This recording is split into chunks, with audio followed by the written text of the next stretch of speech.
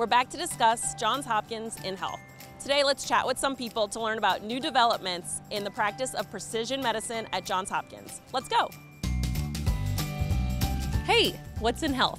inHealth is Johns Hopkins' way of practicing precision medicine. Can you tell me what precision medicine is? What is precision medicine?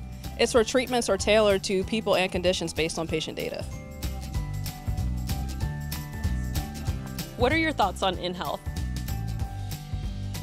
How is inHealth different than how others are using precision medicine? Well, we use a ton of data in order to identify patterns in groups of patients and then appropriately tailor treatments. What kind of data does Johns Hopkins inHealth use? A lot of data. Wait, can I use my data? Like our data? Like my data?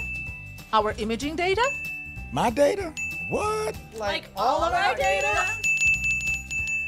Whoa, that's a ton of data. Where would it be stored? In the PMAP. PMAP, what's that? That's the Precision Medicine Analytics Platform.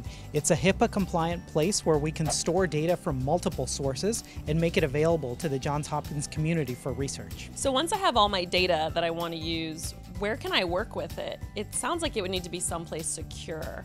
Sounds like you need a safe. Like a bank safe? No, safe, secure analytic framework environment. It's a virtual desktop that's supported by IT at Hopkins. It allows researchers to securely share and analyze and store their clinical data. Safe is really the front door to PMAP.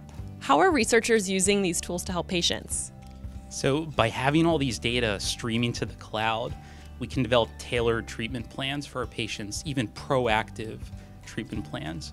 So we can use rules or algorithms to then understand the data in real time and get upstream of problems, preventing them before they even occur. Wow, that's incredible. I wish I could use those tools too. You can. Anyone at Johns Hopkins can use PMAP and SAFE to store and work with their data. How do I get started? So you can check out the Precision Medicine portal, which has lots of resources for Johns Hopkins employees. To learn more about how to use SAFE and PMAP for your research and to access the Precision Medicine portal, visit Johns Hopkins inHealth.